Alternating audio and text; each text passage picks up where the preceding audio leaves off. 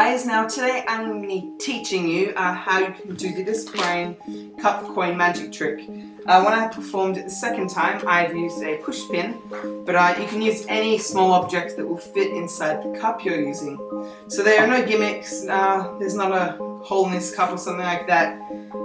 All it is a bit of making you look somewhere so that I can distract you and then drop something somewhere.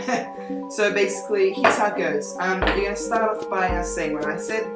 No, nothing suspicious. You're just going to put the cup over it, and now you're going to make sure this is very hard, but you're going to make sure that you press the paper over the cup so that you can actually see the outline of the cup. Okay, you don't want it to just be loose like this, otherwise the next part won't work. Alright, so once you've got that over, you're now going to take it off and say what I told you, how now you think that the push pin is gone, but now what you're going to do is you're going to hold it off so that you are showing them this.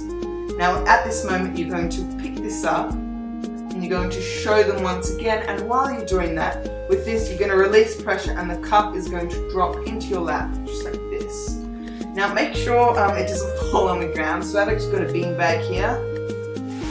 Here you can hear it, so if you're going to be filming this or something like that, just make sure that if you drop it into your lap, if it rolls onto the floor, it won't smash and break.